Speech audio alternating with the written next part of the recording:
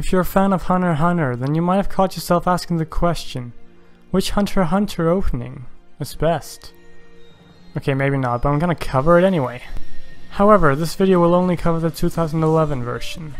Also, before we start, though Hunter x Hunter has 6 different openings, there are only a few variations of the song. So when I say best opening, I'm only talking about the visuals and how the visuals complement the song. Anyway, now that we've cleared that up, let's get into it. I'm gonna start off with the worst and work my way up to the best. So starting off with the worst of the 6. In 6th place we have the opening to the Greed Island arc. While the opening does have some pretty good individual shots, it doesn't take away from the fact that all it really does is showcase the characters and then spoil half of the plot points. Just to mention some, before we even know about any of it, we get shown Killua and Gon's Nen power. We then get shown the fact that Hisoka, Gon and Killua are gonna be working together, and then in the middle of the opening we also get showed that Genthru is the bomber. And I'm not talking foreshadowing here, I'm saying that it showed us without even trying to cover it up. Now number 5 we have the opening for the Heaven's Arena arc. It's not as bad as the Greed Island arc, but the fact of the matter is, the second half of the opening is the exact same as the first Hunter x Hunter opening. They only actually changed the first part, so I'll not take a look at the second part till we actually get to the first opening. Makes sense, right?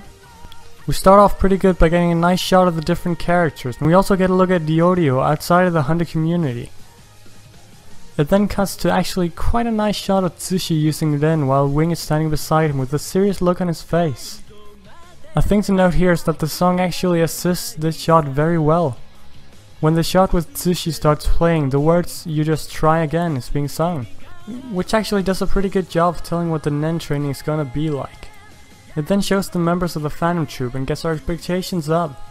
Unfortunately, that's when it cuts back to the same as the first opening, which is disappointing to say the least.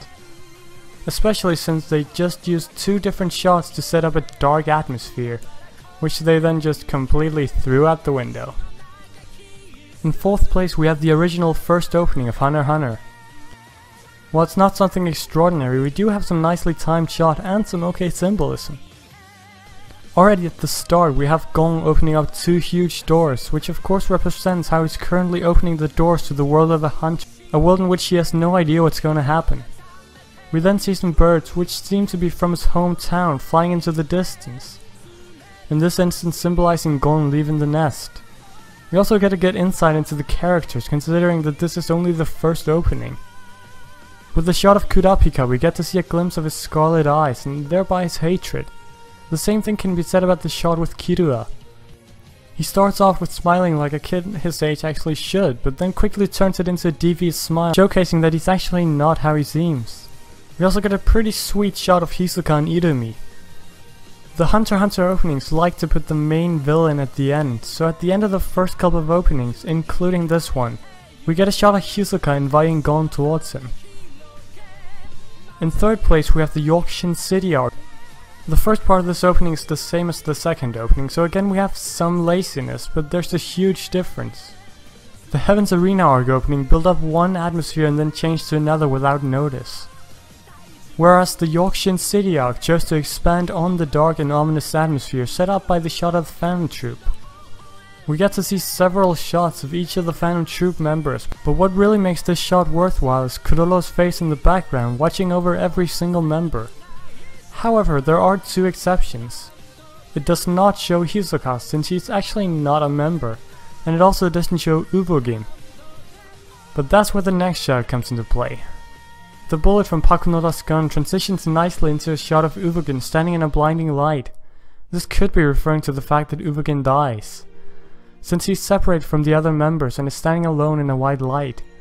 Then, just like the openings before, it turns to show Hisoka at the end, still showing him as the final boss, even though Chrollo is still in play.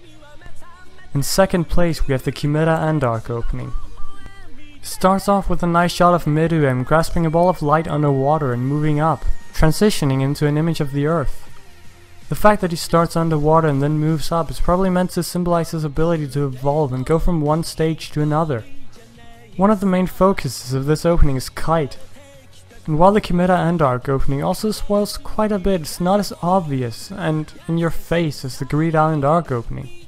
This time it's done a little bit under the radar, accompanied by some beautiful visuals. And I can't stress enough just how good the shot of Gon and Kite is. Kite's face disappearing and turning into Pitou is definitely a huge spoiler, and it could have been more subtle, but in my opinion it was really well done. Not too obvious, and it adds a shot very fitting of the opening. Also, the change in Gon's tone when Pitou's face appears is priceless. Another spoiler comes when we see a glimpse of Gon's rage, but it doesn't really give any context and it's very brief, so it's done very differently from the Greed Island arc.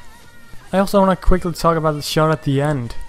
We see the three royal gods rushing toward Meruem, and each one standing on a different plane than the other. Pitou is basically standing on the ground, Youpi is standing on a slightly taller rock, and Poof is standing on the tallest, that is, until it pans to Meruem, who leaps and bounds above the rest and almost seen as a god. But let's take a look at the placement and think about it just for a little bit. Pitou is standing on the lowest plane, and funnily enough, she was the first one to die. Then followed by Youpi, Poof, and then finally Meruem. This last shot is basically foreshadowing done right. It's pretty genius when you think about it. We also get a nice shot of Gon looking up in anger and Killua looking down in despair, while Meruem ultimately washes over them. Overall a very good opening, but not quite good enough to qualify for the first spot. Because at first place we have the chairman election arc. Of course, we start off by seeing Netero standing proud, and first thing that really stands out the most when starting this opening is how well it's choreographed to go with the music. The beats of the first 3 sentences create a perfect metronome for introducing 12 different characters related to this arc. I think it's easier if I show you with the music here, so pay attention to how the words and the visuals coincide.